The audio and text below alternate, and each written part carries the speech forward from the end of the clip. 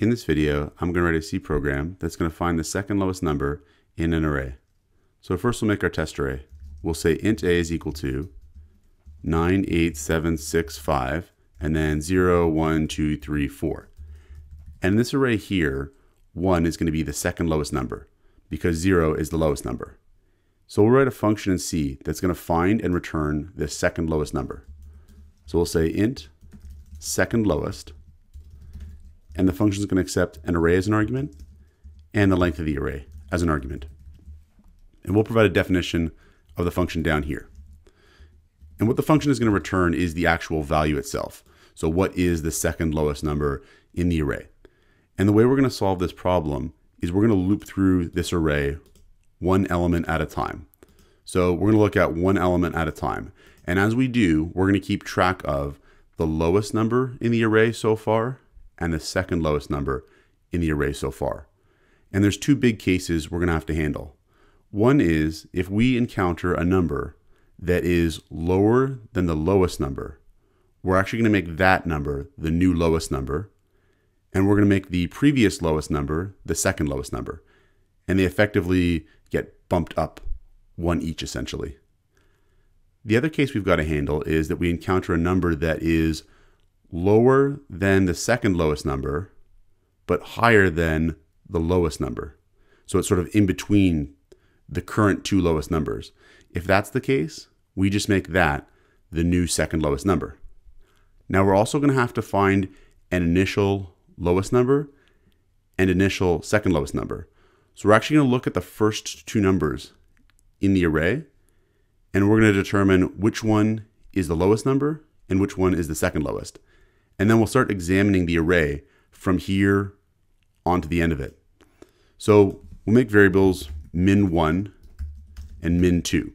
And min1 is going to keep track of the lowest number, and min2 is going to keep track of the second lowest number.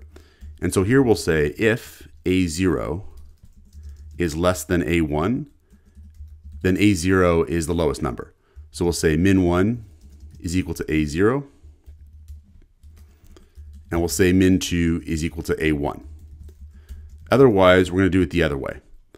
And we'll say min1 is equal to a1, min2 is equal to a0.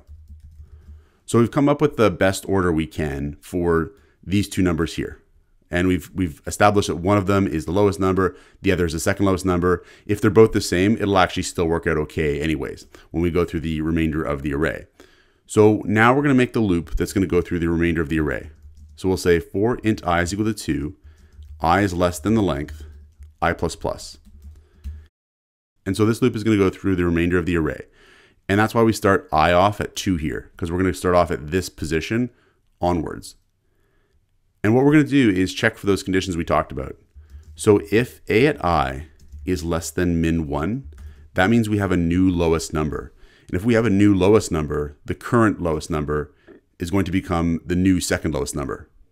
So what we'll do is we'll say that min 2 is equal to min 1. So the current lowest number becomes the new second lowest number. And then we'll say here that min 1 is going to be equal to a at I, because this number is replacing the old lowest number. Then we'll handle the other case where a at I is less than min 2. So it's lower than the second lowest number, but a at I is also higher than the lowest number.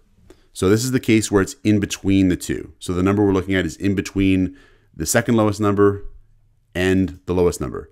And if that's the case, we don't have to worry about replacing both numbers, but we do have to replace the second lowest number. So we do have to say that min 2 is equal to ai.